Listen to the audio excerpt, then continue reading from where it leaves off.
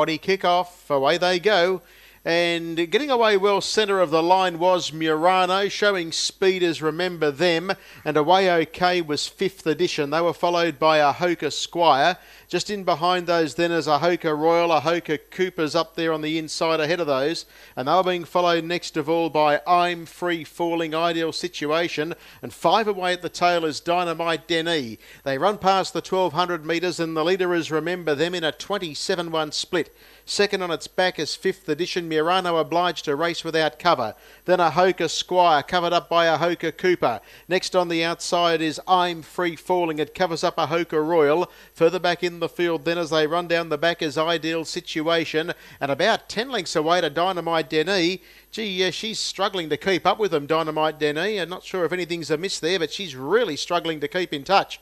Second quarter, covered off in 29.4, 56.5 the half, and the leader was Remember Them, joined by Murano, and then came 5th edition. Next on the outside is Ahoka Cooper. They were followed by Ahoka Squire. Away from the inside is I'm Free Falling in a good spot, 3 back in the running line, and then came Ideal Situation, Ahoka Royal, and retiring from the race is Dynamite Denny. They near the home turn now, 400 left to go. Remember Them and Murano. Coiled up behind them is 5th edition waiting on an out, and they were followed next of all by Ahoka Cooper, and then came I'm Free Falling. An Ideal Situation comes to the outer, 27.9 third quarter. Murano really being driven along here to try and get on terms with Remember Them. Then came 5th edition and I'm Free Falling. Murano, it goes up now to Remember Them. They're locked in battle. It's on the outside, Murano. It gets a neck in front. Murano's going to be 2 dour, and Murano goes home to beat Remember Them, 5th